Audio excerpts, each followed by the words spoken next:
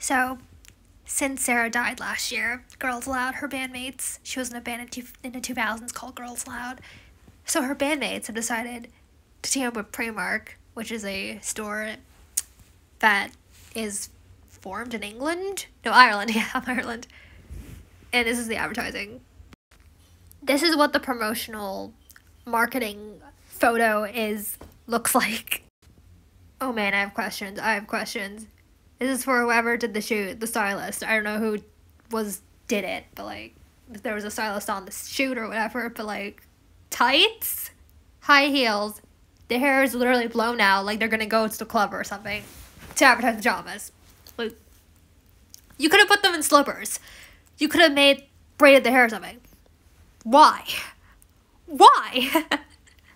Why?